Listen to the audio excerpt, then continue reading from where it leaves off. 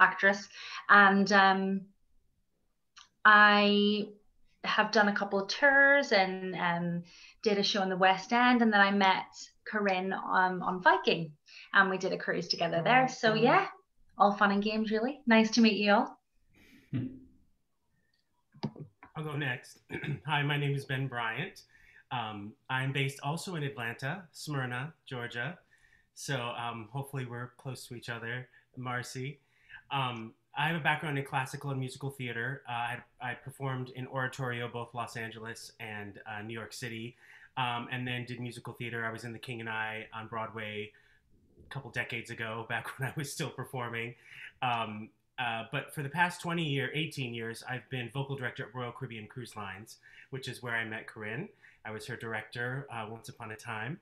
And so I've been with that company for a long time as a musical director, vocal director, and more recently, the last several years, in casting.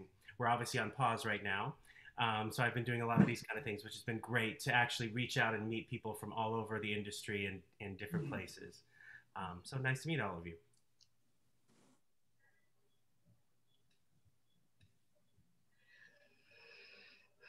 I'll go next.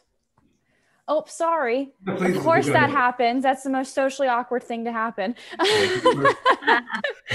My name is Shireen. I'm based in Tampa, Florida. Similar to what Marcy had said, although I'm actually not exactly in Tampa, I'm just outside, but I've been doing songwriting and performing for the last 8 years. I have 2 records out. I got the opportunity to tour in the Philippines a couple years ago and travel back and forth between Tampa and Nashville for songwriting, performing, and modeling and acting work as well, which has been really exciting. I met Corinne because her mom worked with my mom quite a few years ago. I did a couple vocal lessons with her when I was in high school, I believe. It was either middle school or high school. And it's an honor just to be in a Zoom room with all of you guys and get to hear your story. So thank you for having me.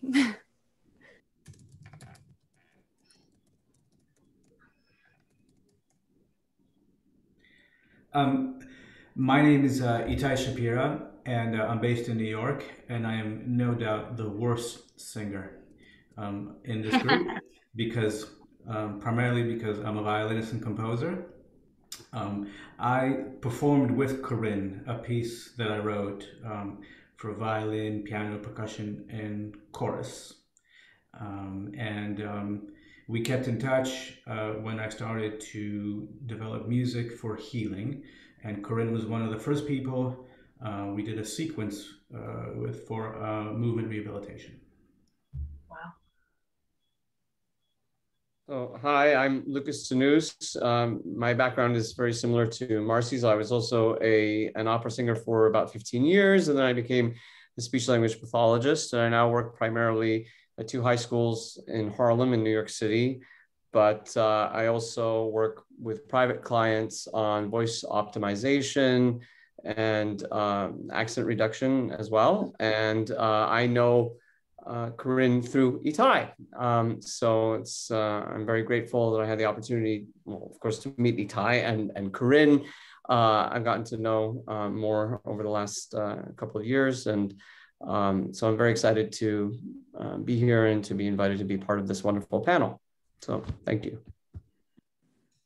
And lastly, I'm Lexi LoBianco. Even though it says Alexandra Walker, I'm Lexi LoBianco. Corinne and I go back to college days when we went to USF together. And I am still currently an opera singer, but unemployed. But have recently started my own, with my partner, we've started our own live streaming business called Valhalla Media, where we go and we have been assisting companies like Chicago Opera Theater and the Met Guild stream and film their season and help them get back to work and help people just have an opportunity to do work. I'm originally from St. Petersburg, but currently in Chicago. And yeah, it's been an adventure. Similar to you guys with the therapies and wanting to do work that actually transcends just the stage. I just became a board member for Sharing Notes here in Chicago, which is a healing company. It's a program that allows artists to go into hospitals and sing and perform for patients and whatnot. So moving past what we do on stage and making an actual impact. Oh my goodness. So I'm just going to kind of host this. I'm hoping that we have several people watching on Facebook. I'm not able to see what's going on Facebook right now, so hopefully we'll pop on. But for those of you who are watching on Facebook, I've just recorded this. And Marcy, I missed yours because I hit record too late. So can you go ahead and introduce yourself one more time for everybody? Okay, one more time. So I'm Marcy Meredith. I am from, I'll tell you, Ben, because we're close by. I'm in Gwinnett County. I'm over in Lilburn, Georgia, which is just outside of Atlanta. I have a 15-year operatic career that I performed with the Atlanta Opera for over 250 shows. And then after that 15-year career, I went and got my master's degree in speech therapy, or communication sciences and disorders, if you want to be fancy. And I've been working with Babies Can't Wait, which is a state-run program that helps underserved kiddos in this area. Working primarily with kids 0 to 3 on developmental delays and such.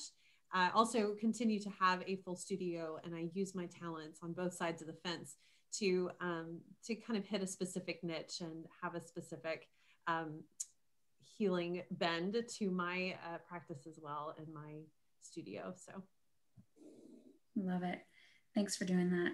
So you all are way too humble. Seriously, I mean, you know, as singers, we all have this fear of bragging or being too much, you know, and I don't want to have that happen here. You guys all bring something amazing to the table, and I am so just personally humbled being around all of you, because I've known several of you. Maybe some of you I've only known for a couple of years, and some of you I've known for 25 years. I'm not gonna, should I have said that, Lexi? I'm sorry. We don't discuss those things. That's what we drink. No. That's exactly right.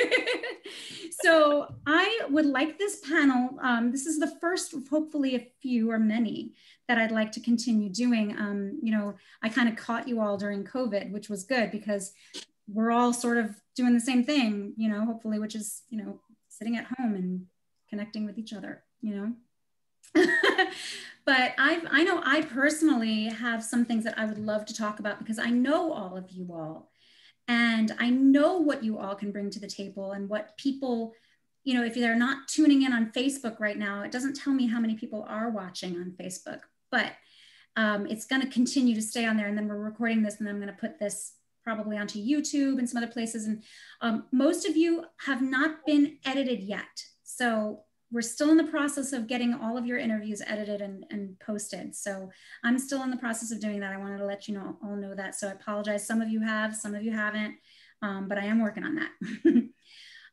So I kind of want to start with, actually, I don't know who I want to start with, but Lucas and I had brought this subject up because I had spoken to another singer friend of mine who studied with a teacher that taught the use of vocal fry. And this is the first thing that I wanted to bring up, because singers have mostly been told, don't do it, right? Then I'm hearing that there's this new wave of, you know, teachers that are saying, yeah, it's okay to do it when you get to the bottom of your range. That's where the bottom of your range is. Okay, so I see you all shaking your heads, no way, because that's where I stand. That's exactly where I stand. But I definitely want to hear, because Lucas and I had talked about it. I'm going to start with Lucas, and I want to hear your opinion / expert opinion, we'll say. Okay, so in my opinion, I am not a proponent or supporter of vocal fry. What vocal fry is first. I'm not quite sure what the rationale. So vocal fry being that you're tensing your vocal folds to the point where basically little puffs of air are coming through, but kind of being forced through. So to kind of give a demonstration would be this. So you're kind of fixing the vocal folds or the vocal cords in layman's terms. And the musculature around it, all the intrinsic muscles are kind of tense as a result. So I don't think there's a whole lot that you're doing in terms of good vocal hygiene or good vocal health when you produce vocal fry. And often you'll hear sometimes famous actors and even singers who have either habitually or by choice decided, or pathologically perhaps, you know, created this vocal fry in their speaking or even singing. Now, that can be used to great effect. Someone like Louis Armstrong, you know, what a wonderful world, you know, that kind of a growly sound. And that became his signature, which was amazing. And we all recognize it. But I think that if you are singing in different styles of music, specifically, let's say classical music or opera, which is my area of expertise, that's not something that you want in general to try to emulate, because over time it's very fatiguing and it can even cause callousing of the vocal folds known as nodes or nodules. So I would tend to stay away from it. I'd also be curious to see what the counter argument is, if anyone knows. But as of yet, I haven't heard anything to suggest that it's helpful or optimal vocal health or hygiene. Yeah. So let's hear from Marcy, our other SLP in the group. I'm definitely of the not vocal frying school too. And I think for me, it's preventative. As an SLP, and just like your doctor, like, we're not supposed to do stuff that's going to harm you, you know? Now, if it was the only option for you to speak and communicate effectively, and that was the only way you could produce sound, okay, I might consider it, but it wouldn't be my preference, not for a professional singer, not for a professional vocalist, because it's putting you at higher risk. It's higher risk for injury, higher risk for fatigue. And my whole job as a singing instructor and an SLP is to give you longevity and your ability to not only sing, but communicate. Let's just be real. Because once you start getting nodes and you start having injuries, you're not going to be able to communicate very well or have much stamina, even in your daily phone calls or your daily work. So as a medical professional and an opera singer who's been trained to avoid such injury, I'm definitely not a proponent, although I've started teaching at the Atlanta Institute of Music and Media. And let me tell you, that's a bunch of contemporary singers there. And so we've talked about that in class, and they ask me, should I, shouldn't I? Or I'll hear it in a warm up and I'll say, I wouldn't suggest it. At the same time, if you're a pop singer and you're doing some Britney Spears, you better know how to do some of that vocal fry, man, or you're not gonna you're not gonna be able to get the gist of what she's putting out there. So, you know, I tell my class point blank, I'm definitely not the person to teach you how to do it, because I can't even do it very well. But I try not to, so that makes sense. And B, I'm not going to be the one that tells you to go around doing that as a habitual thing, because I'm also the person who's going to end up having to fix you when you break it. So, so, you know, I'm definitely more of a preventative on that front. And I am not a proponent for teaching vocal fry or using it with any regularity. Do I have anybody here who is a proponent for the use of vocal fry, or has an opinion maybe about it in another way, or has used it? I am not necessarily for it. I have just been taught to do it. So mainly as just a warm-up thing, like I would do some glottal pops and then vocal fry, and I've never thought about it as a negative thing really until now. so I mean, because I don't do it for very long, we would only do it for, you know, maybe 5 to 8 seconds, something like that. And then it would just be then going into sirens and kind of working your way up with your voice. But I'm gonna actually look into that more, because I think that it's just something that I've kind of done because it was just what I did at college, and so I've kept doing it. So that's interesting. I'm glad it's come up. Yeah. Oh, wow. Jude, have you had any situations in which like that vocal fry makes the difference in your presentation, that you need it to be there, or is it a stylistic, like director is chosen to tell you to do that? I'm just curious as to how it's being used pragmatically in your performances? As far as it goes with performance, I haven't noticed anything. I haven't noticed any, any positives or negatives really from it. Well, I don't know if I've noticed negatives. That might have affected things that I don't know. But the type of singing technique that I learned is called a still. I don't know if that, do you know, is that a thing in the States? I'm not sure, but it's called a still. Yeah, I'm familiar with it.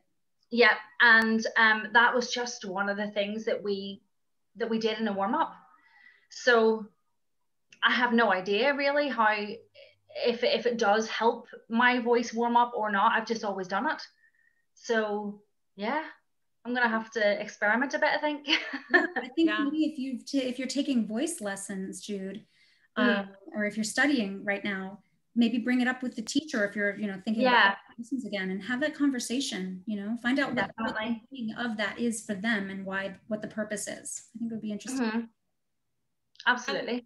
I mean, I'm one of those that would say, I mean, if you're able to do it and you aren't seeing any of those side effects or anything at this point, I mean, sparingly, it's kind of like anything within reason. But at the same time, for me personally, I would never, I'm not going to try and warm somebody up that way. That wouldn't be my tact. But it doesn't mean that there isn't a rationale for it somewhere. But as an SLP, I stay away from it because I'm afraid that I would end up hurting somebody or teaching them to hurt themselves. Worse. I totally get you. Yeah. I'm going to jump in here for a second and just say that vocal fry is so, it's such a dicey issue in the singing world. And while vocal fry can be grating on the chords, it can be you're just sitting on it and just digging in. My teacher didn't use vocal fry, but used air as a function from below to find where your vocal cords were, to find the least amount of pressure you could utilize to allow the vocal cords to come together. And with that comes a slight popping sensation that is not vocal fry, but can be misinterpreted as vocal fry if not used correctly. So there are ways of utilizing it in a functional manner from air below the vocal cords that is safe and not grabbing and pulling and setting. Yeah. But that was only after having really understood where my chords were, how the functionality was managed by air pressure and frequency meeting, and how those had to be in balance. And it was not until I understood those things and understood the acoustics of my own environment internally that we started talking about those things. Should it be used from the very beginning as a managing tool? No. Because there are a lot of other things to deal with and to understand before you get to that point. Yeah. I think whenever we did it, it was we were always told to be very gentle with it, and it was like I think it basically was what you just said. Like, it's so kind of gentle that it's like a popping sensation, kind of, that could be mistaken for fry. And I think that's what it was. So I think starting off with it is dangerous. And could be dangerous, because if you don't understand kind of what you're doing or that you're pushing, you could be doing that. I think that was a really nice definition, Lexi, to kind of differentiate what you would describe as a, bearing down and getting just straight up into that vocal fry versus using it as an experimental, like, airflow, kind of self-awareness and proprioception within the task. So yeah. And I love the way you just described it with proprioception, because that's one of my favorite things to talk about is sensory integration and proprioception. I love that subject. It's amazing. And I'd actually, for Ben and Jude, who've spent lots of time on cruise ships, I can rest assured, I know what that feels like to have your proprioception off, because when you're on a ship, you're always moving. And so your body doesn't know where it is in space anymore. So when you get on land, then you get your land legs, right? I have sprained my ankles so many times on ships and broken my foot on the contract I was on when Ben was with me. And it was, you know, like that's as a result of your body just not knowing where it is. And so the way Marcy was just describing it was, you know, your natural understanding of what is happening here, you know, is proprioceptions. Sorry, we're nerding out, of course, you know? For sure. I would not a problem here. Yeah, Ben. I work with I coach a lot of pop singers. And so what's interesting is, and I've come across a couple of people who did use it in their warm-ups, which freaked me out at first, because I was just like, that's not something would ever do in a warm-up. And also because you're never going to use it for more than a split second. Like there are people who use it as a style to come into a phrase or to start, especially the beginning of a song where it's intimate, or when you're recording a lot, because you can literally, it's just a tiny bit of sound you're utilizing. And so it's, that makes sense to me, because it's almost a reflection of, to me, when I work with singers and just coaching them, it has to come from the connection to the material. If you're just putting an affectation on to make a sound, ultimately it doesn't come across well, or not as well as something that would be coming from something. So to that end, it's used very little. And I almost never coach people to do it. What I would say is, I'm with you, Lexi. What I say is to find I call it soft focus, so that your chords are still coming together, but they're not completely there, so that everything is just no breath coming through. It's like, find where you can just let a little air come through so you still have easy onset. That's how I do it if I'm singing pop music, and it fits the style. But I don't know, it's interesting. I'd be curious to know people who do teach it as something that you do in a warm-up, how they tell you to apply it, because what I find is that people who have that sensibility generally use it pretty well and very sparingly. But I've never heard someone try and sing, 8 bars of vocal fry. So hopefully not.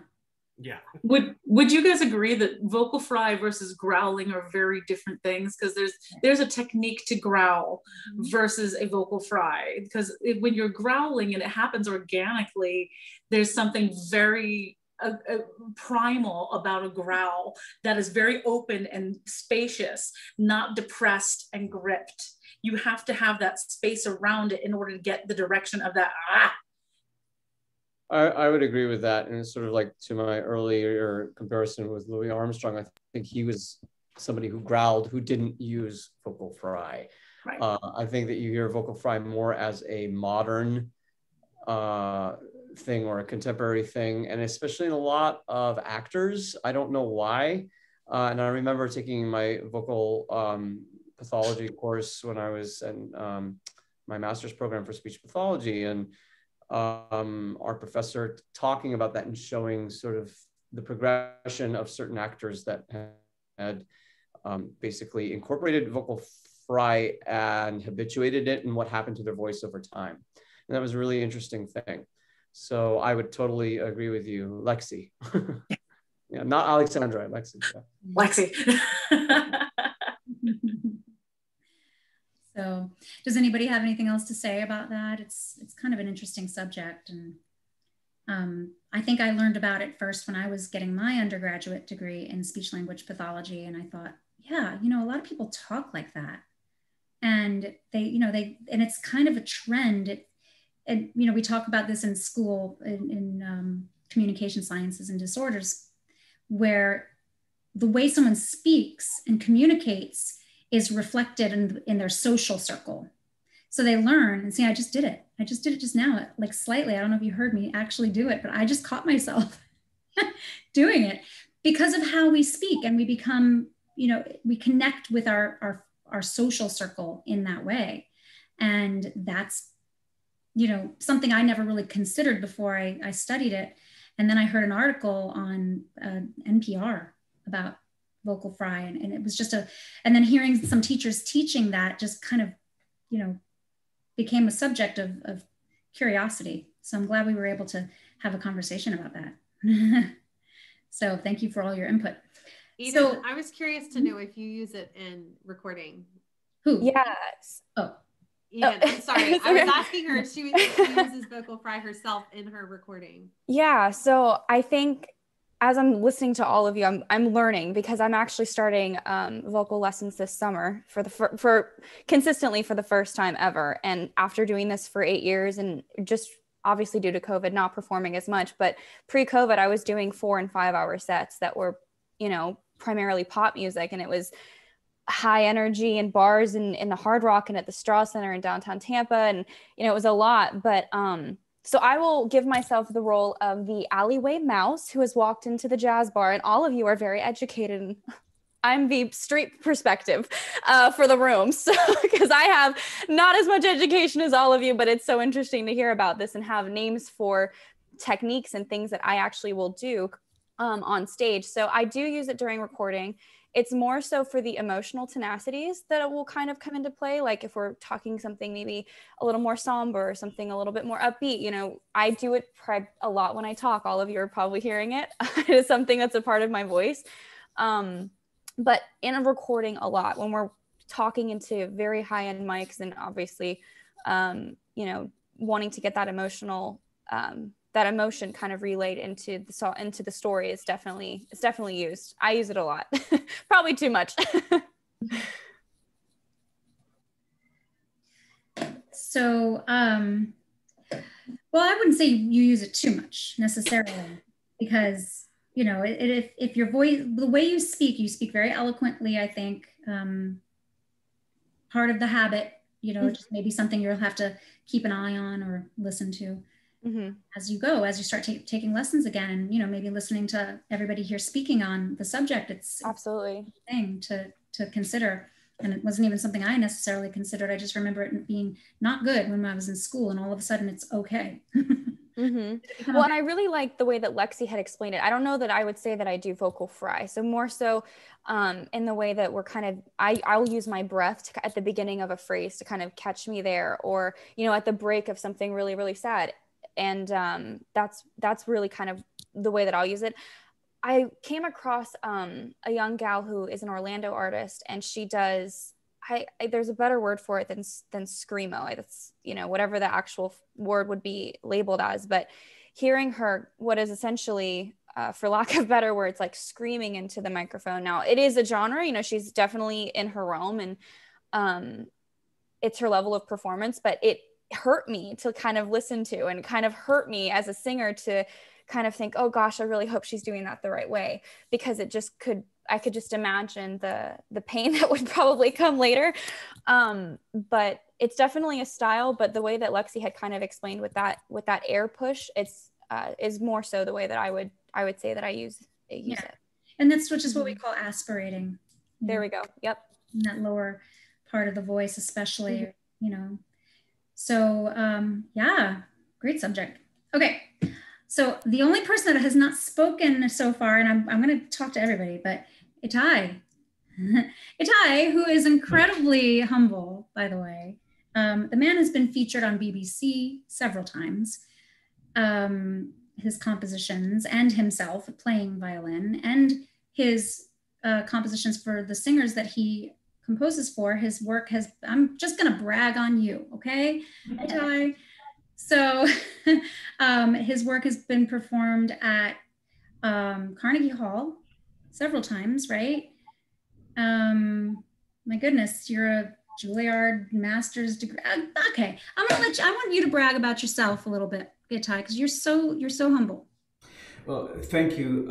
I just want to respond to everything I've been hearing, because I was, as I was listening to all this, the closest I can think about as a violinist is basically analogous to, let's say, scratching, right, or a ponticello. And I think the idea of technique is tools to express ourselves, which also means choice. So I think a choice should form a habit rather than habit forming choice. So I think it's good to be able to, you know, as performers, I think we should have, we should aspire to have an endless amount of sounds expressing life And as long as we know how to do it in a way that has meaning and adds and does not hurt us. And it also made me think a little bit. One of the pieces I've written is a concerto for violinist soprano that includes hints of some Celtic music and blues and a little bit of the Korean panzori. And the Korean panzori does include a lot of growling. Incidentally, I premiered it with Hila Pligman, who is a dear friend who won the Classical Grammys a few days ago. It was interesting because it took me a long time to really try to incorporate all this even to an orchestral sound. And I found that there's a difference between coming up with a technique that expresses something rather than using an easy habit that could become, as you say, negative or prohibitive or just develop a bad habit. But I'd like to hear more before I say anything else. Well, I think we came from a pretty knowledgeable panel here so far. So I like what you had to say about making as many sounds as we can. And it's one of the things that I say to a lot of my singer students. I'm sure you all can relate to this. We take our voices, we are very personal with our voices. This instrument is very personal to us. But the truth is that if we were a guitarist, we would sit around trying to make every funny noise we could possibly imagine on that instrument and figure out how to do it and what it sounds like and how to get there and over again.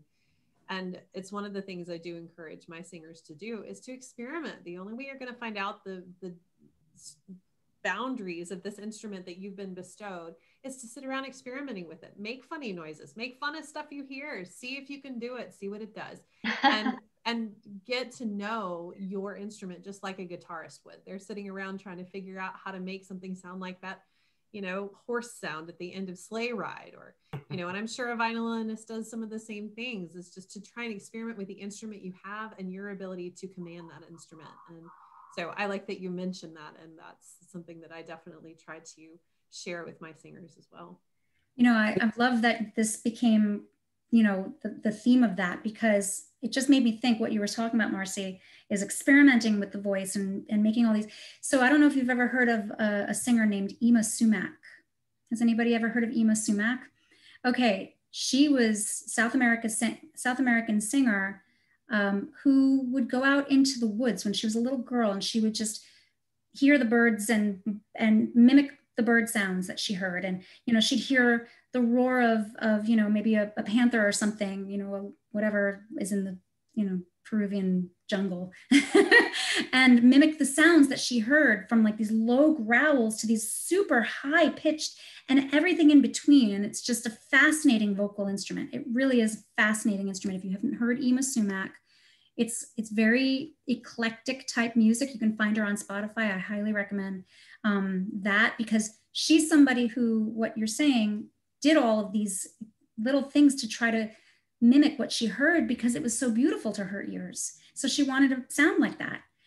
And she wasn't a trained singer, not that I know of, not to begin with. So anyway, yeah, I love that. And I love that we turned that vocal fry thing into a positive, because it gives a lot of perspective. We have a lot of perspective on that now. I think we can simplify it in that we're called to play instruments. Yeah. We're called to play. And then that means just what a child does. It means have fun. It means enjoy. It means indulge. We're called to play for our living. Yeah. That's really cool. Yeah. Really cool. I love it. Did everybody just get chills from what she just said? What Lexi just said? I just got chills. And it's so true. Oh my God. I just want to excerpt that and put it out there for everybody, because it's true. We are. Oh my gosh. I got into music after a 4-year competitive golf run in high school. And it was the first thing extracurricular that I had done that didn't feel like work, that felt like play. And I think that's what's kept us probably all involved in it, is because at the core of it all, that is the fun of it. And I think for me, as untrained as I am, and as, you know, just doing it for truly the fun of it, that's really what's kept me there. Now I'm on the other side, like, oh shoot, I have to probably start doing some vocal lessons and some theory. And we probably need to dive into the deep end a little bit more so that we can be a little better in these writers' rooms. But I cannot agree more. I love that. Yeah. Well, I mean, I remember I was going through your interview, Eden, actually just the other day. And so we've just finished up the editing for your interview. Nice. Yeah.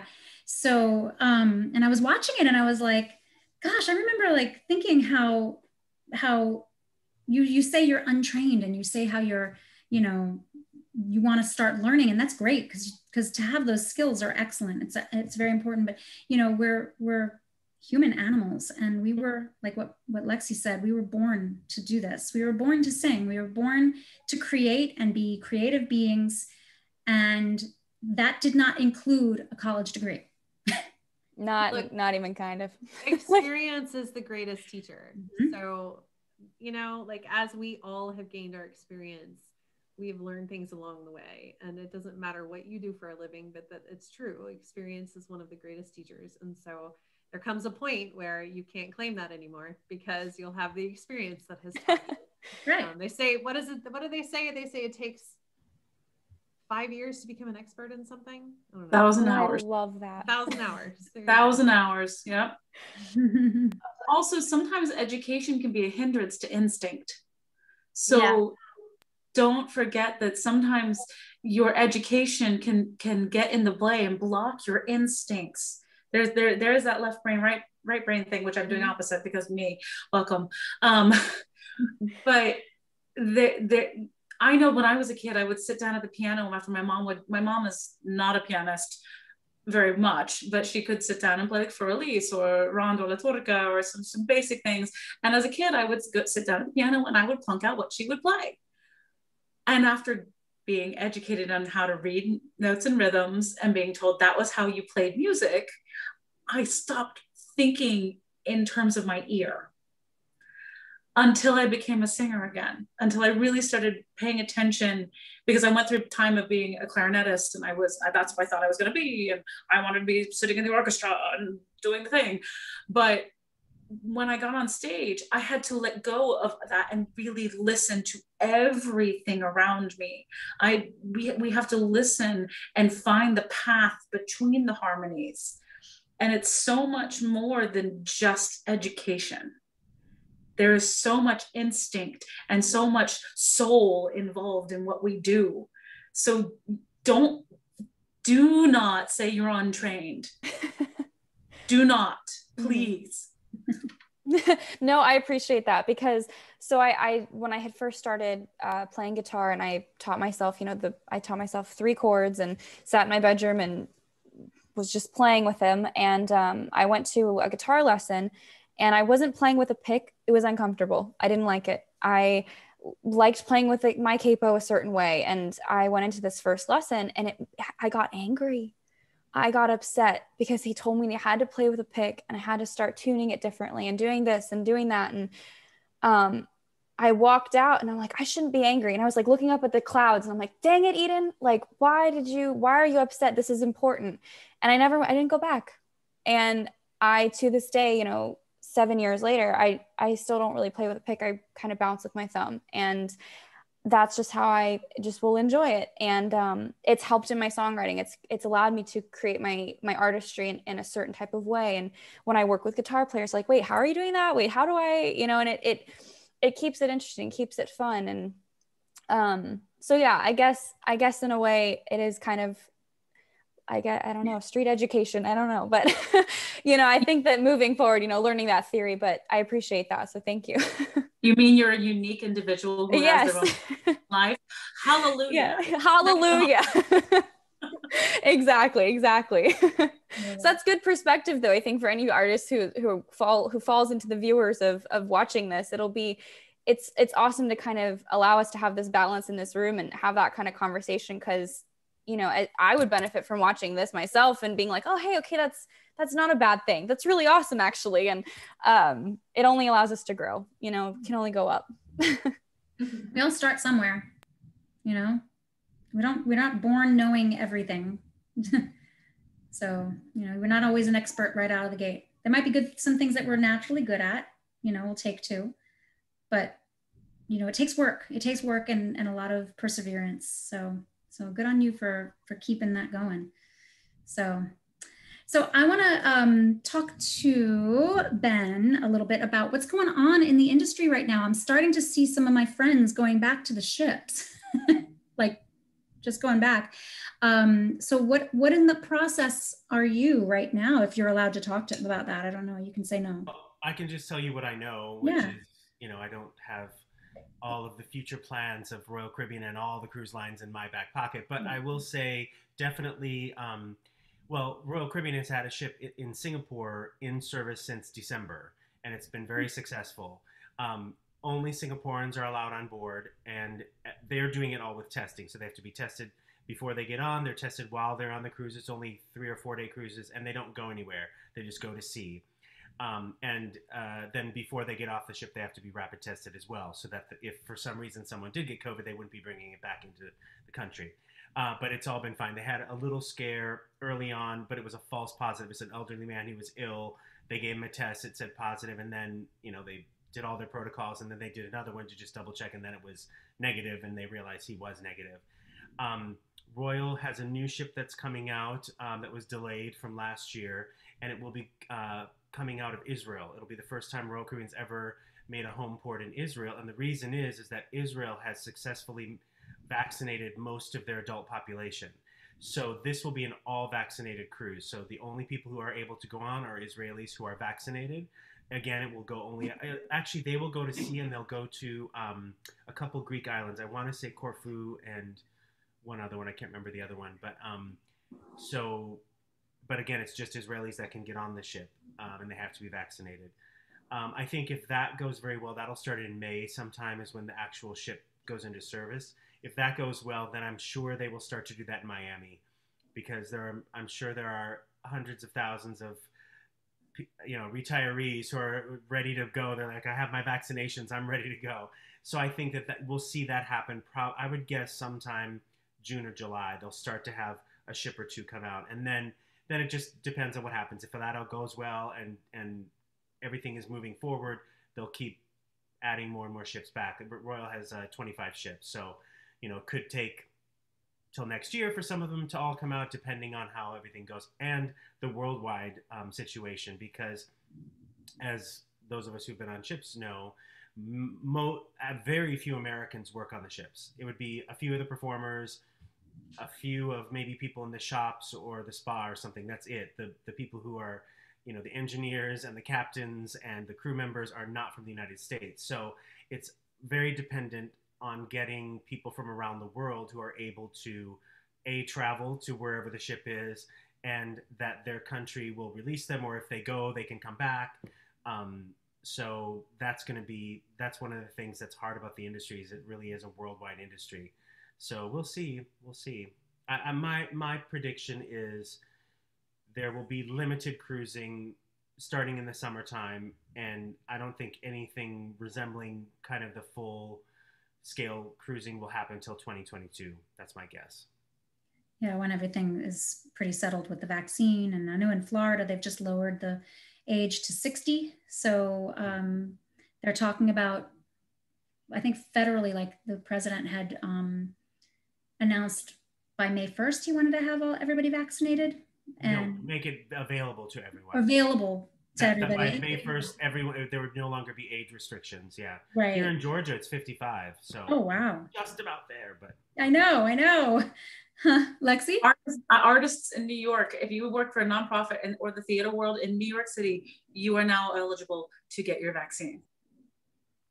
That's amazing. Yeah. That's so good. out there. Ittai, go.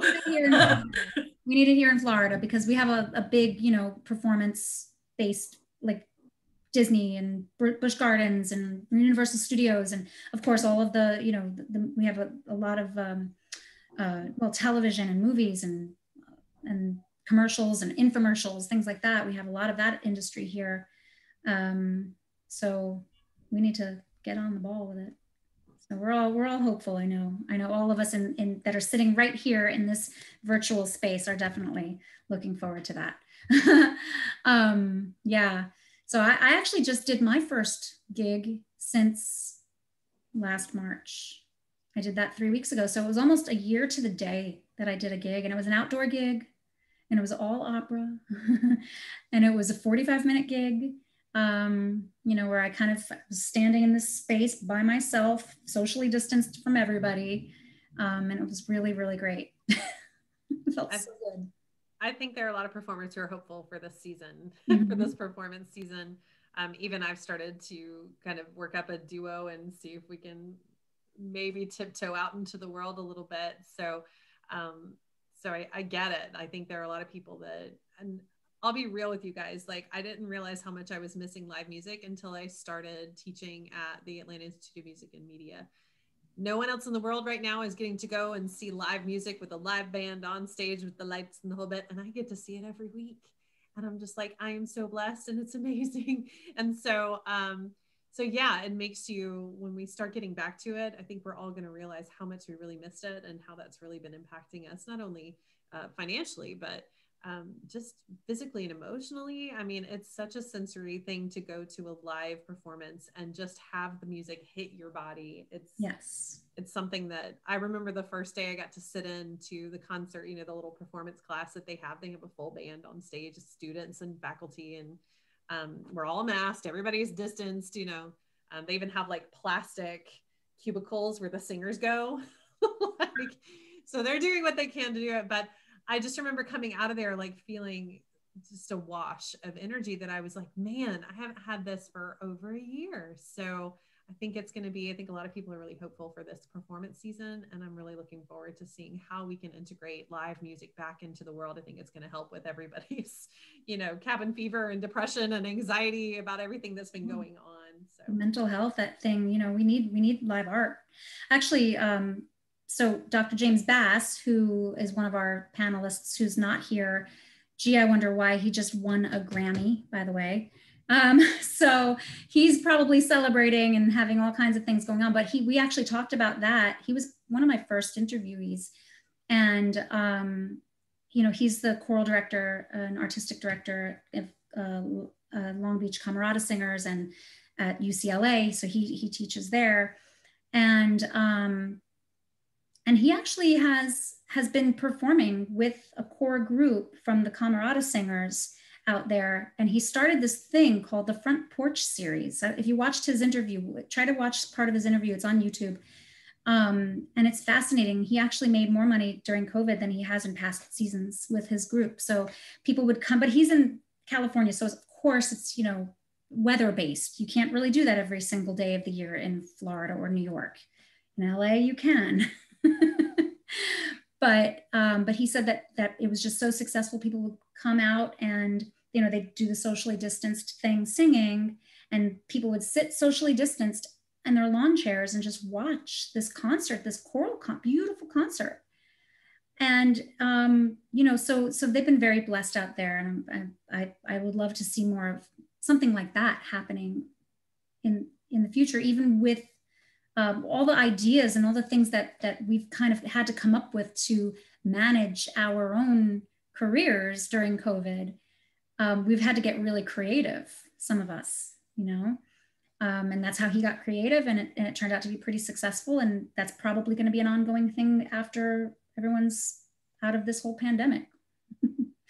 So what have you all done in terms of creating something different from pre-COVID times to now? Anybody have anything that they want to talk about in that capacity? I would like to, oh, sorry, I didn't want to jump in anyway. I would like to sort of just briefly touch on something which I think we all know, but maybe should re-articulate to ourselves. You know, most of my life and most of my work is a performer, and like everybody else, I miss performing live. I miss performing with big groups, orchestras, in front of large audiences. But at the same time, I suppose the last year has really given me a chance to reevaluate about what it's like to not be seen as an essential worker, and think about how what is essential and helpful about what I'm doing. I have been composing and practicing and developing projects for the future. But one of the things I've been doing is developing therapies for hospital and clinics. And one of those things is providing music for speech therapy with Lucas. And I mentioned that because I think we tend to sort of forget the other side. You know, why is music so important to people who are not musicians? You know, we wouldn't have a profession without them. What is it that can really be gained? And it really is it really is essential. And I think we've been given a chance to reframe and explain and see what life is like without this.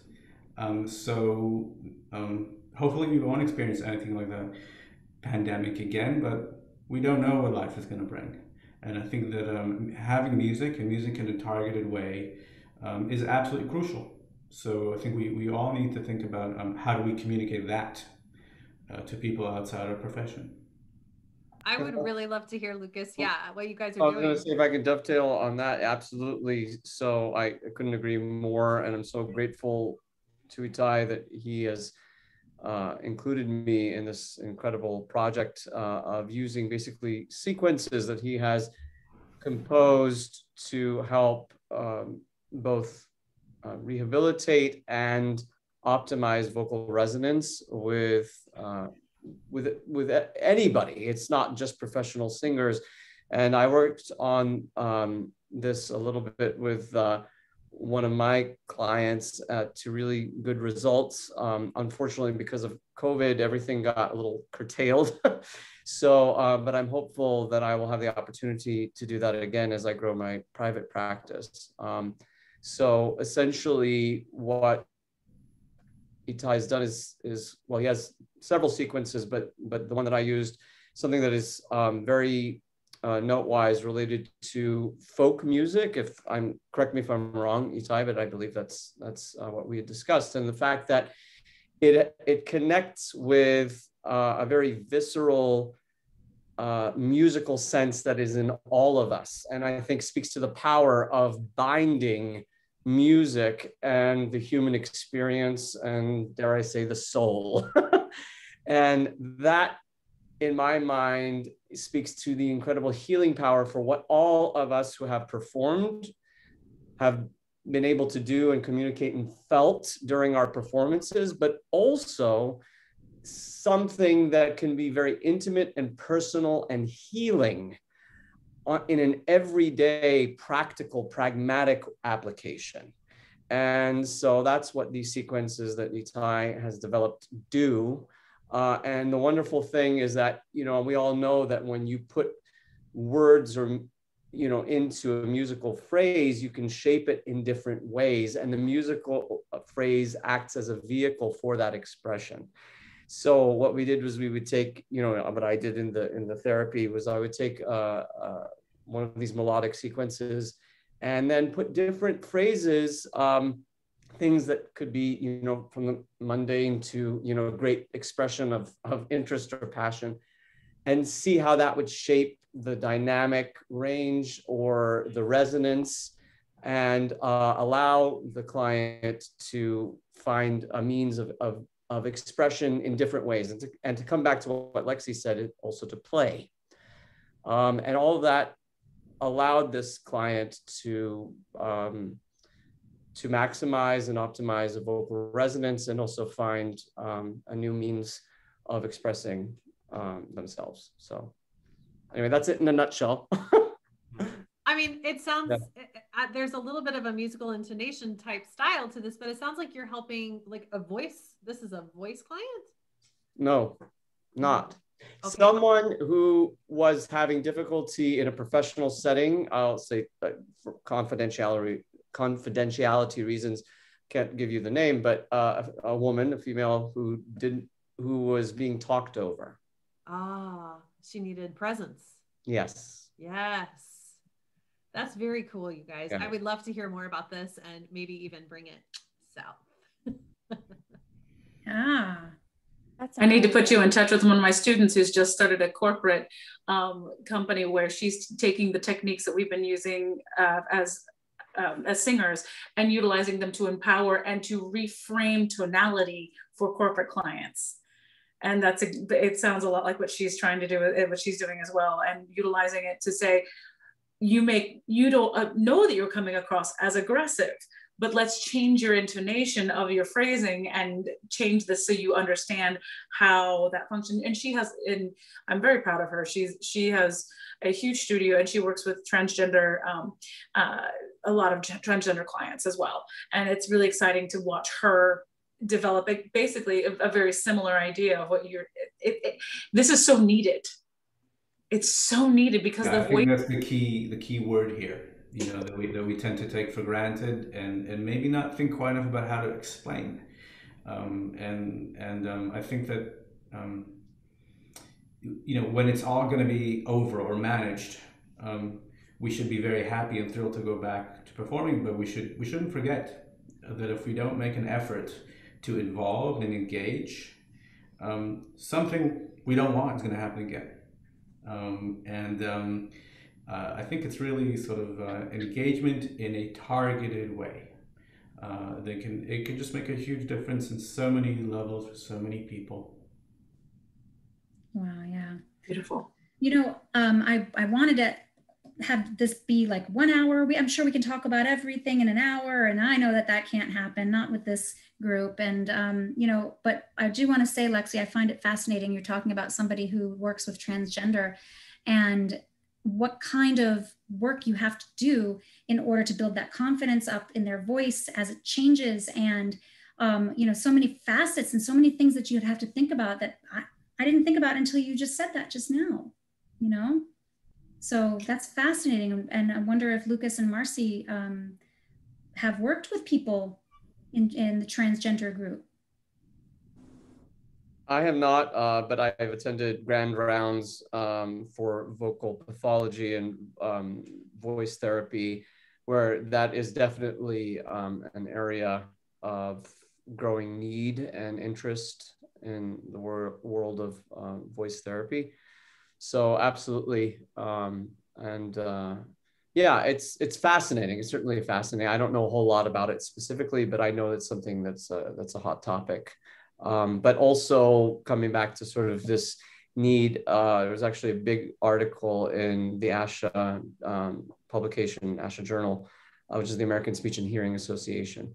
And they were talking about, in particular, maximizing resonance and the use of one's voice without pushing in an everyday use. And again, sorry to embarrass you, Ittai, but to bring up your sequences, it's a wonderful vehicle to help someone explore that. Wow. Yeah. Okay, that's great. Yeah. Fantastic. The more research and the more evidence that we have, whether it's case study or empirical evidence that we have that music is effective. And I mean, we've got a whole nother area of therapy, music therapy, that people like me and Lucas have to be careful not to step our toes too far in, because we're not technically, but anyway. But I can't tell you, I mean, I work with babies, so I don't deal with the transgender population. However, I do deal with parents who are, petrified as to how they're going to communicate with their child. And one of the first things that we do with all toddlers, I don't care if they're delayed or not, is sing. It's one of the first things we do. I use my singing voice in every appointment almost. I even have my piano sitting here, and I end up playing piano for these kids. So we end up doing Wheels on the Bus and Twinkle Twinkle Little Star over and over. And that's just part of how they, get speech and communication going, which, let's be real, if you can't communicate with your child, if you can't communicate with your family, what kind of life is that? What kind of quality of life is that? And music is part of communication. It's an extension. I mean, there's a reason that the front singer seems to be the most famous a lot of the time, and that's because they're communicating, it's that thing that people relate to. So, as far as the actual words, the phrases, the language itself. So I don't know, I'm with you. And I think it's wonderful that you guys are working together on that. Like I said, please send me information. I'll be happy to help share it and gather data for you or whatever you want. That sounds like a great Thank you. Yeah, that's amazing. So Ben, I wanted to ask you, so I want to kind of go back to the role, we've talked a little bit about this, the role of transgender in casting. So I know that, we were talking about vocally, how the changes happen. What have you seen in casting in terms of vocal change, or is it a moot point? I mean, is it something that's just, they're amazing, we want to cast them, or they're not good singers and we don't, or what is your take on that? Well, I would say this is more particularly related to Broadway than cruise ships. And in Broadway, what I've seen before coming into 2020, and then of course everything got shut down, was an openness to reimagine traditional musical theater roles, so that it's no longer, leading man, leading woman, ingenue, male and female ingenues, and the character, and to just let it be human beings, and whether it's an old piece of theater, musical theater that people are looking to make relevant to today. I've seen interest in that, in changing the, obviously Hairspray kind of put that in everyone's face that, hey, you can do a show successfully and add this element that's not even part of the show and make it, it makes people understand things in a different way and makes them think about humanity in a different way.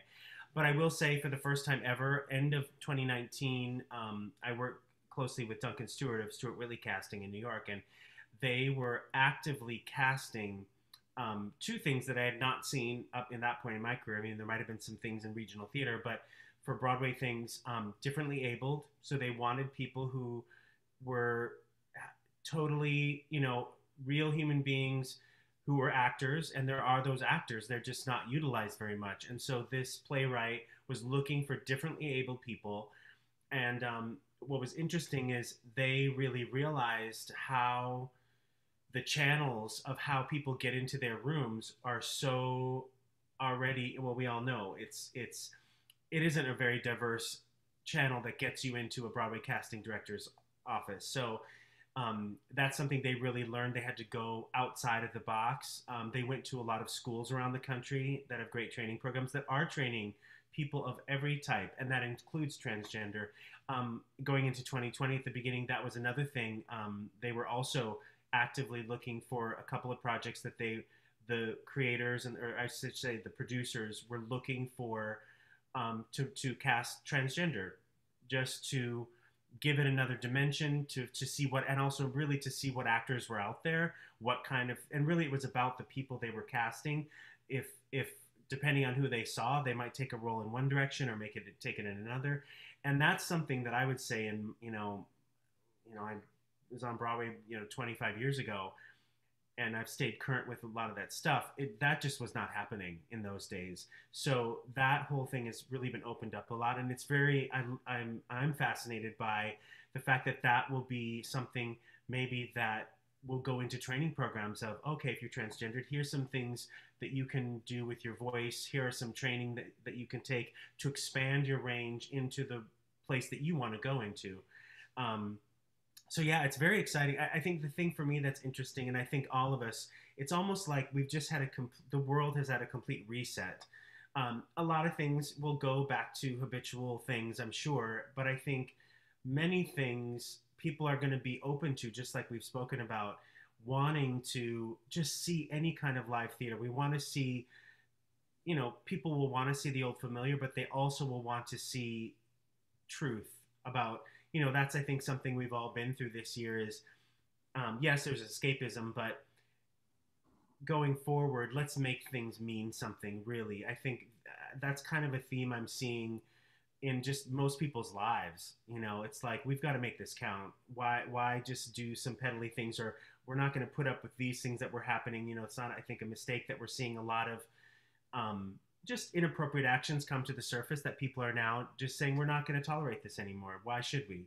If we're going to come back and all go back to our real lives, let's do it in a way where we can all really thrive together. But yeah, so there's exciting things. I don't know where that's going to go, but I will say that's a big change I saw in the last really 1.5 to 2 years, the openness.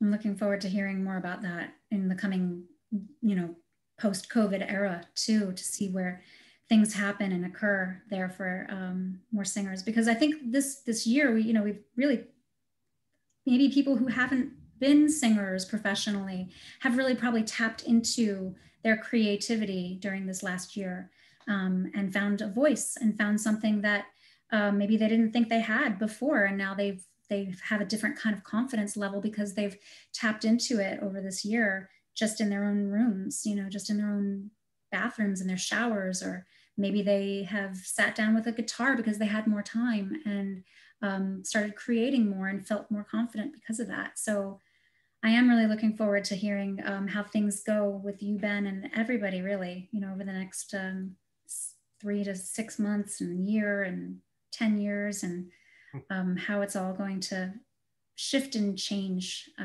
as our mindsets have shifted and changed, and I'm looking forward to seeing. One of the things that I keep thinking about is we've been so concerned about our physical health, because of COVID. Physical health has been at the top most concern, globally. But one of the things, like we've said, was mental health has suffered because of it. And part of that is because we haven't had art, because we haven't had an outlet. So, it's like a choice: physical health, mental health. But now we've shed some light on that mental health. And I think all of us can agree that music and singing and performing and just being an artist, because we're human, because that's part of who we are as a human being, helps conquer that mental health issue too. So I think that too, the mental health was affected because we just don't have each other. I mean, right. Part of getting together to play music or create art in any way is the camaraderie and being in a room with other people, with other human beings. And at this point, how many of you can say that you've even had that elbow brush when someone walked by you a little too close? It's been a long time since I felt that. So just to be in your own home, and if you don't have, someone there to give you a hug, like, you're missing that. You're missing that. So I think that that's a piece of it, but I think that art piece, there's several layers to that. That's an onion that we could peel forever, because it's not just the music or the art or whatever. It's the people, it's the group, it's the discussion, it's the creation, it's all the stuff that kind of goes with that onion. So I agree with you. It'll be interesting to see how we try to, quote unquote, return to normal. And there's a little bit of me that hopes we don't go back to normal. I want something new. I want something better. So yeah. I'm hoping that we all take this moment and think to ourselves, what are our priorities? I think this is that reevaluation time. And hopefully as we come back, we'll start to prioritize things that maybe we're starting to get pushed a little too far back on that burner. Last time there was a global pandemic, that it was the bubonic plague, and therefore the Renaissance came out. And I have been saying this since the very beginning: a plague brings Renaissance. This is a Renaissance time. This is a time when we are going to find new work, new birth, new art, new formats. It's just, as hard as it is, sometimes, even as kids, we know that growing hurts. They're called growing pains for a reason. When we're knitting together the next level of society, it's so much more than just getting through. This is a global growth period, and it's exciting. It's terrifying. It's exhausting, and it is very special to be an artist in the midst of all of this. For the past year, I don't understand how or why, but I have been privileged enough to be part of about 5 different productions in the past year. And between One being my own company doing a live stream of Hansel and Gretel. And I didn't really want to be part of it, but I was there because we needed a body. So I sang The Mother and Hansel and Gretel. And then in the fall, I was privileged to go to Seattle and sing Cavalleria Rusticana that they were doing for their digital season. And then I was in Michigan for the drive-through Wagner Twilight Gods that's coming to Lyric in the spring. I'm doing that here. And I just finished doing a brand new opera. Who knew that my opportunity to sing in a brand new workshop experience of an opera would come during a pandemic? And here I am, having just finished filming this workshop of the Puppy episode, which is an opera based on Ellen DeGeneres when she came out on the Ellen Show, and a fictionalized version of people's reaction to that event. And it's about family, it's about the life experience, and to have those opportunities and see these things growing and flourishing in the midst of, let's face it, insanity. This year has been insane, is an honor. And it is so humbling to see you all on this panel talking about how beautiful art is and how beautiful this life is that we are privileged to be part of. And I am humbled and honored so much and so deeply to see and to meet all of you. And it means so much. So thank you from the bottom of my heart. Goodness. Well, Thank you all for being here. You guys are all amazing. I'm humbled that all I did was just like kind of ask you guys, would you want to do a little interview? I was so nervous to ask everyone, every single person here. And Ittai was the first person I was like, Ittai, can I experiment on you? I've never done this before and I really want to. Would you want to do this with me? And it just kind of flourished from there. And I got to thank you all for just being so amazing at what you already do, but then also having your input and then, collaborating with this thing that, could maybe at some point take a life of its own. I don't know. I want you to share this with your people and, network with each other. And this is how we keep music alive. This is how we do it, This is how we have to do it. We've got to come together and have these conversations and feel good about it. Because I think a lot of times, like me personally, I took on a regular old job. I'm working for an architecture and design firm, and this is my first job like that doesn't have anything to do with music in 20 years. First job. Hey, you got to eat. Right. Exactly. And honestly though, like people like me are saying, what am I going to do? I need to be encouraged. And here we are encouraging each other, And we have to do that. We have to keep doing that. I played my first, my first show back in January, right after the new year. And my same show that I was playing pre-COVID, outdoor show, and outside the Straw Center alongside Riverwalk. It's like this beautiful long, just sidewalk along the river outside in downtown Tampa. And usually we see about, 3 to 10 people sitting in the chairs, eating and having a drink. And this particular night, we had about 50 people just watching. And I played a 3.5 hour set. And, those sets kind of rotate after a while. When you play that long and your crowd kind of rotates. And I had tips like that I had not seen, which is great after COVID. But every time I took my break and I came off stage, there was such great conversation, not just about the music that was being played, but just about life. And I think that in and of itself is just showing us, I think personally, how many people are so hungry for art.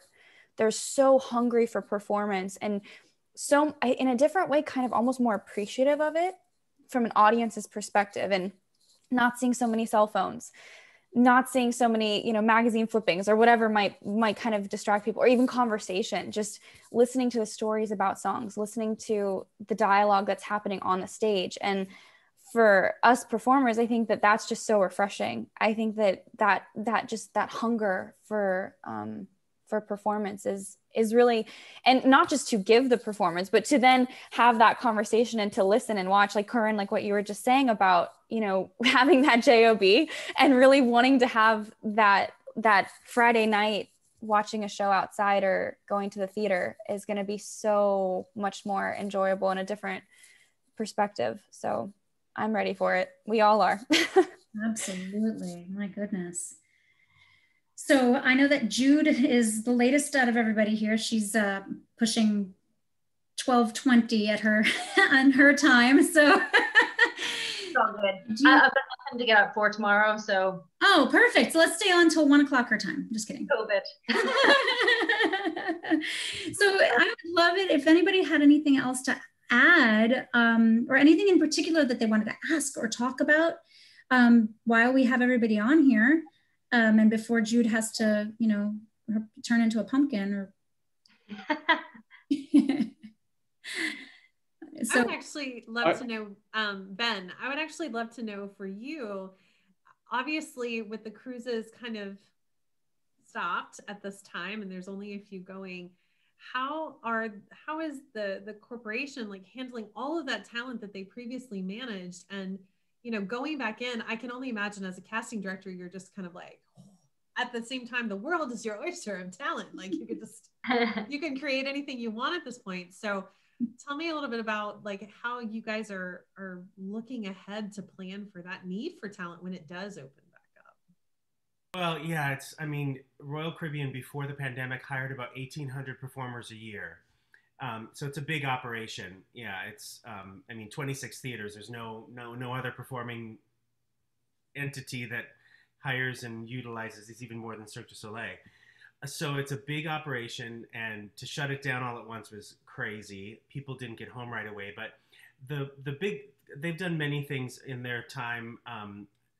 Those who are still down there in the office, they've built an entire new casting system. It's basically an online, almost like a Facebook kind of idea, where anyone who wants to submit now can create a profile, and then, especially now they have the time to do this with their smaller staff that's there, can review all the videos. And I think that's something I'll be starting to do from home coming not too long from now, but just reviewing all the submissions and then categorizing them into where we kind of could see them. Also, people who have already worked for the company, it categorizes them. So as the jobs come open, they can look at who has done that contract before. Oh, so-and-so, great. Let's give them an offer because now that ship's going back out. So they'll first offer people who were on ships when they were all shut down, and then open it up. And some of those people have taken other jobs. Some of them have gotten married. Some have had children. Life is happening. So some of those people won't be available, but those who are still available, who it still makes sense, they'll offer it back to them. But yeah, casting will be very different. I don't see us, I used to be on the road 250 days a year, going to New York, LA, Australia, New Zealand, South Africa, France, Italy, all over. And so I don't see that happening this year. This will all be online submission. And I see that also for New York. Most of what's going to happen in the next 9 months will be all online submission kind of things. Maybe for New York, if they're new people they haven't worked with, they'll maybe have like one last in-person audition. But yeah, so it's going to be a lot about this kind of thing. The video, online recording and submission is huge. And that's one thing that I've been doing all this pandemic is I just started coaching online. I always kept saying, I should be, because I would get requests a lot. And I just, with my travel schedule and with my life, I just didn't want to commit to it. But now it's like, I've got the time, so let me do it. And that's opened up a really amazing group of people that I would maybe not work with because of the cruise industry. I know people everywhere. And so, there's people I'm coaching from Australia and people in England and people all over the US. And, someone who used to be a dancer at Royal Caribbean years ago is now an agent in Canada, a big agent. And they have someone who's a TV person there who wanted to work on their voice for some up and coming projects. So I've been working with that person. And so it's just interesting. So it's opened up some great, I have to say, considering, I've been able to do it from home, that's been amazing. And I think, for the cruise industry, they now can reinvent themselves again. And they will. I think a lot of it is, when you're running such a big operation, it becomes a huge factory. And now they've had the luxury of really going through things and go, okay, this was not working. Let's revamp that. Okay, that, oh, there's a problem there. Let's fix that. You know, different things. I don't think they'll be changing the shows right away, but because things will be coming in, you know, a few at a time, they'll be able to tweak some things in a way that they wouldn't when you have all these things running at one time. So yeah, it's been, I mean, I can't even imagine, you know, I think obviously they're big companies and they have, you know, I mean, just their vessels alone are worth billions of dollars. So they have capital they can access. So it's not like they're going to go under, but it is, you know, they've cut a lot of jobs, and all those performers and all those crew members from around the hundreds of thousands of crew members, for whom that money, you know, gave them a living, their parents a living, depending on countries they're from. So that has been a devastation to the worldwide economy and in many countries abroad. So, you know, I know it'll be very welcome when it comes back. But yeah, thank you for asking. No, I think they're definitely reinventing. I think it's very interesting that even the cruise ship casting is going online. Like everything has gone virtual. It's really fascinating. And you're right. I think it's going to give so many industries a chance to revamp. And Lexi, that made me think of you. And I was like, well, here's Lexi doing all this production. Here's a bunch of performers that need to audition. I don't know. There might be something in it for you. Well, Ben, you definitely have a lot of people here that, you know, will jump on the opportunity when it comes. Yeah, for sure. So look out. But this is a great way. I mean, I think like Ben, you were talking about, you know, a dancer who has become an agent in Canada, and, you know, you have Marcy and Lucas and Ittai and, you know, these people who are doing so many things that are so beneficial for singers and performers in general that, you know, definitely reach out to each other through this, because I think that you'll all be, you know, very good for each other. One of my very, very best friends who I went to undergrad with, she has taken this COVID time she's a performer. She was a voiceover artist for years, but her kids are growing up, and she is now getting her master's to be an SLP. So I've been following her journey going through that. So I can't wait to tell her, oh, I've met some people you need to network with, because she was a singer and a performer and when she was young. And but she started it just before they had to be, you know, sequestered. But she said it's been amazing, and even that's revamping, because imagine you're now doing some of your first assessments on a video, and, you know, she has now done some in person, and they're, especially with the young ones, they're still in person. But yeah, it's everything is just changing. And, you know, I think in some ways it's brought, like, all of us, to get all of us in one place together physically would almost be impossible or not likely to happen. But we could do this twice a year, and it would be it'd be super easy to do that, make that happen. So I think learning that aspect of that we can actually be a lot closer than we think, because of the pandemic, I think that's been a saving grace for me personally. And I've connected and stayed connected with a lot more people that I had the luxury of traveling a lot of places and seeing people once, twice a year. But now it's some of those people I, you know, do this maybe once or twice a month. So yeah, it's good. That's awesome. I know. And I was thinking, you know, when you can have that kind of connection, and it is so easy to get, like, you can collaborate with other business owners, with other creatives, with other people in a way that even is just supportive for your own work in your own neighborhood, even, you know, and two, there's something beneficial about that, because I can talk to somebody who's in California. We could have a similar business idea, share ideas, help each other grow, but we're not competition necessarily for each other. Or we can collaborate. You know, we have an SLP in New York working with a violinist. Let's see if we can, you know, bring their program and make it grow. So there's all of that. And by the way, if your SLP friend wants to talk, I love talking about it. So okay. Oh, thank you. Give her my information if you like. That's how Marcy and I know each other. That is how we know each other. Oh, no, nobody here knows him. Bruce Meadows. Bruce Meadows was also on cruise ships, and we worked together. We worked on Princess together. Yeah. And Bruce introduced Marcy and me. Marcy was coming down to USF, where I live in Tampa, to get her SLP masters, and I was testing the waters with SLP myself. I was getting my what is it called? The 7 classes that you take just to kind of your prereq. You were prerequisites, the prereqs. Yeah. And I ended up going for the entire degree instead. But I never went for the master's, so I can't call myself anything. And Bruce and I met when I did Music Man and did a tour of Music Man with, what was Theater of the Stars or something like that. I don't know. It's based out of Atlanta. You probably know it, Ben. But yeah, I met him. And then when I decided to do SLP, he was like, hey, I have a friend in Tampa. So, and here we are. We're all. And ironically, I did the tour of Music Man, the first national tour of Music Man out of New York. There you go. I don't know if you knew that. I don't know if I knew that about you. How funny. Well, ladies and gentlemen, I have to actually say it's 8:30, and I know that, for as much as I want to keep going with everybody here, there's so much we could talk about. I would love to do a panel at some point, maybe at the end of, see where everybody is with this whole pandemic and, getting their feet wet again. So thank you all so much for joining us, and thank you for everybody who's on Facebook watching as well. And if you have any questions on Facebook, and I can't see what's on Facebook right now, so if you're asking questions, maybe we can go ahead and at some point throughout the next day or two, I'll say, hey, Marcy, there was a question for you, or hey, Ben, there was a question for you. So if anybody has any questions, go ahead and post them in this chat on Facebook, and we'll get to them over the course of the next couple days. So thank you all so much for being here. Thank you for taking your time out.